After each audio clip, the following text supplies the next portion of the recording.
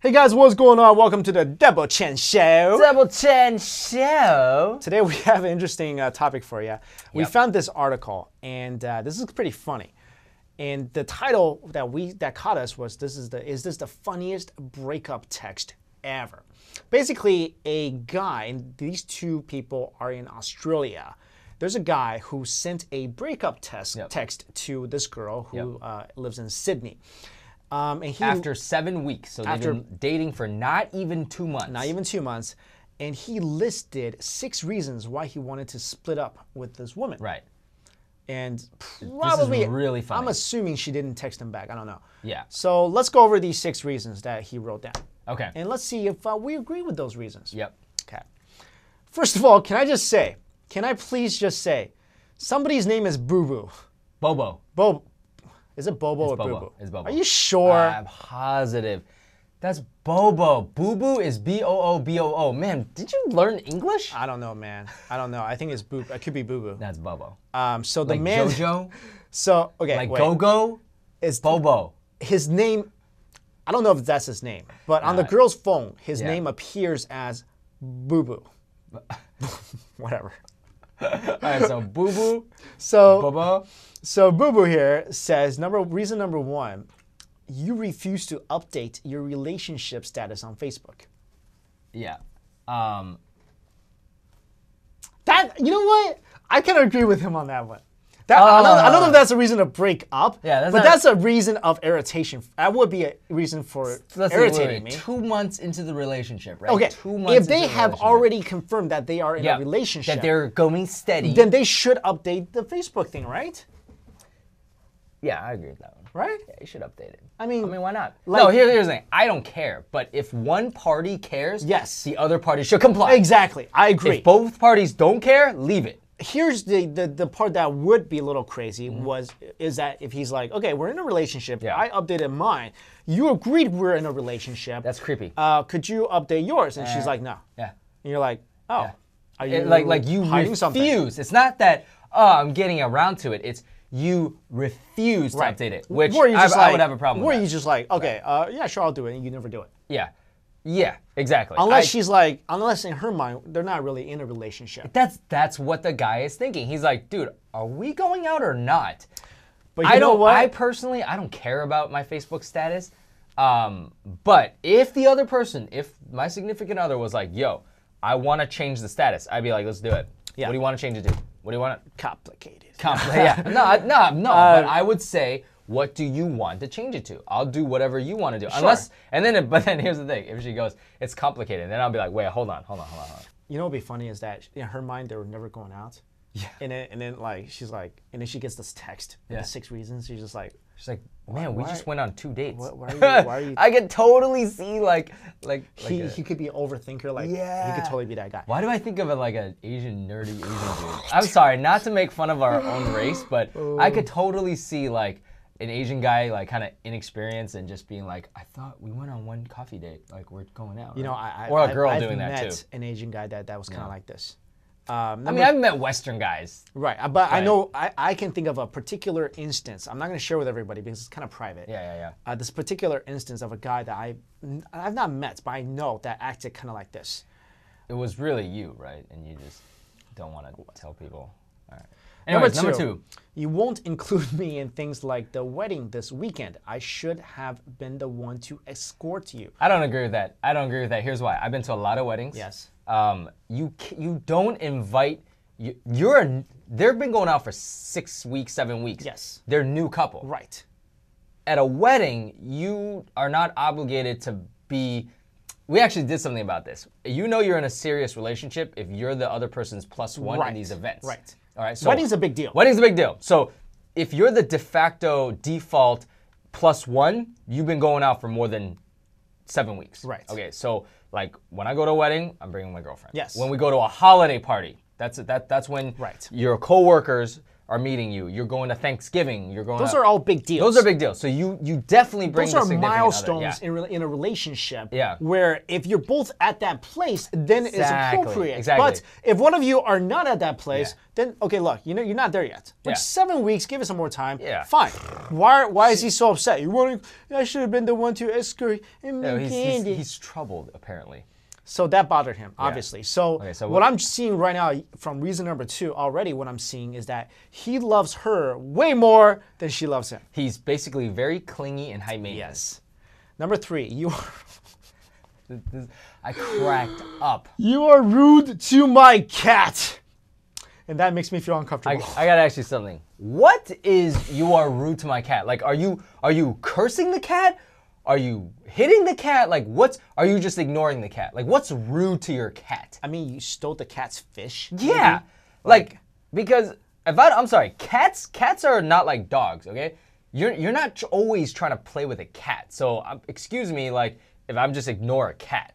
Because cats ignore me. Well, you just defended all of our cat lovers out there, which I'm going to defend because I love both cats and dogs equally. I don't If I see a cat, I will play with a cat. If I see a dog, I want to play with a dog. Like, I love all animals. I'm just like, hey, kitty, kitty. I love dogs because dogs are a man's best friend. The way I treat cats, I'm going to tell you guys right now, I don't hate cats, but I treat them very different. You would be constituted as rude by this guy to his cat. Let me tell you, and you will make him feel uncomfortable. What's the equivalent? I am an animal racist. You are. I'm an animicist.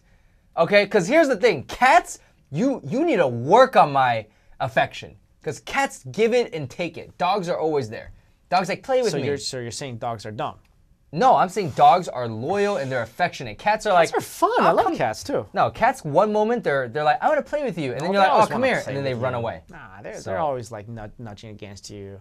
It's cool. So I'm on the side of the girl. Like, being rude, maybe she just doesn't want to play with the cat. All right, well, number 4, you do not share your time equally. And by now, your boyfriend should be taking priority. Really? Come on, dude! I mean, we talked about this before. At a certain point in your relationship, yes, maybe like you've been dating for 6 months to a year and you feel that the other person doesn't give the time to you as you give to them. Sure. That's not grounds for breaking up, but you should definitely bring it up. But this guy is just like, I guess, this guy's been sulking for like, the 6 weeks they've been going out. He's just been like, oh, yeah. I wish, but I never said it. I wish you would. Like, but honestly, like knowing what his other things are, this could just be like he's nitpicking. This could be something where like, she's maybe taking like a few days out of the week to maybe hang out with her friends or doing her stuff, and he's just like, why are you hanging out with your friends? And he's got no friends. Why are you hanging out with your friends? You should be hanging out with me. Exactly. All the time. Yeah, which is clingy. Yes. Basically. So number 5. Oh my God. Okay. Well, no, number 5, I kind of agree with. I'm going to agree with this one. Okay. Your swearing is very unladylike. Okay. I agree with this one. All right. Basically, like, I don't mind when a girl swears. I just mind when she's over the top. Right. I think that's kind of what he might be addressing. I don't know. If you are just like, F this, F. Yeah. I can't deal with that. Sorry, Yeah. this is not who I am. If you occasionally let out a swear word, okay, fine. That's fine. You're expressing yourself. Okay, that's fine. Right, number 6, you won't disclose how many sexual partners you've had, which makes me think it's upwards of 3, and anything more than that is unacceptable. Oh my goodness! Look. Okay, so you know what? Whatever. That's some people feel differently about that kind of stuff. Well, you know what's good? Now, this guy can take this passage, he can put it on his online dating profile, and as long as the girls can check off that they meet the criteria and that they don't do these things, he'll have a girlfriend. He also has a little, at the end, he has a little end card right here. Okay. He said at the end, after the 6 reasons, he then said, I feel it would be difficult for me to change. Okay, I hate this. I feel it would be difficult for me to change you into the woman I want and don't need that hassle. I wish you all the best in your journey. At least he's polite. At least he's polite, and at least he knows what he wants. First of all, I just want to say, I hate when ladies try to change men. Yeah. So guys, let's not do it to ladies, okay? It's both ways. Can I just say that if you want to change a girl into whatever you want her to be, then you know what? date a cartoon character, Yeah. date a video game character Yes. that does exist. You can program her. Yeah. Whatever you want, Right. it's there. Take Right. your Nintendo DS and go eat spaghetti with her. This is a perfect example. No, sorry, go ahead. No. I'm just saying, like, stop trying to Yeah. find that person that you can mold Exactly. into your what your dream. Exactly. Everyone's different, and there's a good reason for that. Right. You want to find somebody that you find, unique. Exactly. Why does she need? It's kind of annoying. This is a perfect example, and there's a lot. And as society goes on, as there's more influence by the media and what we read, there's a lot more people now that are like this guy, and girls too, where they're like, I am 100% me, and I need you to match me. Fine, live your life like that. But I'm telling you right now, you're not gonna have a good life. Okay, life. What fun is it when you meet someone exactly what you want? Part of life is to get to know that person. Part of life is sacrificing and compromising and finding the joy in a symbiotic relationship. Yeah. Okay. Now I'm going to give you guys more of the story because we read you the list. Yeah. Now you have in your head what this guy is kind of like. Right. Now this article goes on to explain from the girl's side. Okay. Check this out. The man sent the text last Monday, just before his then partner had planned a wedding away to attend a friend's wedding without him. Right.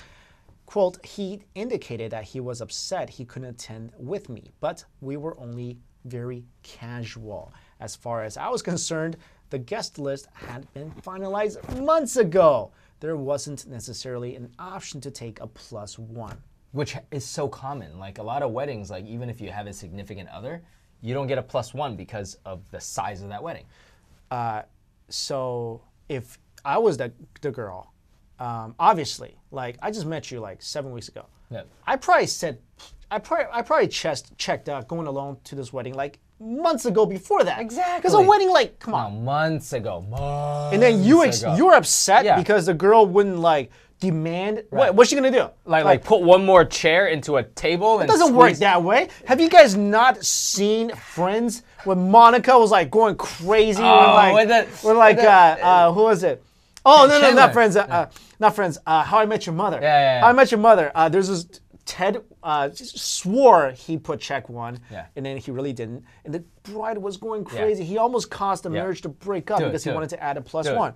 Speaking from real life, I mean, you've attended a lot of weddings. I've attended a lot of weddings, and that stuff you need to tell the bride and groom, like exactly, is it +1 or not? Because they need to pay for that person. They need to arrange the tables. It's a lot of work on their end, and they're getting married. Yeah. So. And the woman says she was amused by the text message and says she abstained from sending a response. I really want to see her response. I really want to see her response. Here's her explanation for the cat. Yeah. Okay. She's allergic to cats. Well, there you have it. There you have it. I mean, you can't be near cats if you're allergic to them. You're gonna start sneezing up a storm. Basically, she's saying like when she was over at his place, like she couldn't be around the cat. Yeah. So she had to insist that the cat was not in the room. So that's reasonable. You don't want your date to have allergic reaction. That's not being rude to your cat. That just that's just like a health thing. I'm glad she made this text into light because it definitely. No, she didn't. She sent it to a friend. Oh, she sent it to a friend. Her friend kind of put it out there. I'm glad her friend put it out there because that was kind of interesting, huh? We need less of this kind of stuff. Yeah. Let's love each other for who we are. And if you do break up with somebody, don't do this. Yeah. This is kind of totally over the top, redunculous, and then it's gonna end up all over the place. Yeah, and you're gonna actually look like an arse. go do it, and then we have something to talk about. Exactly. Exactly. All right, guys. Thanks so much for watching. See you Peace. later.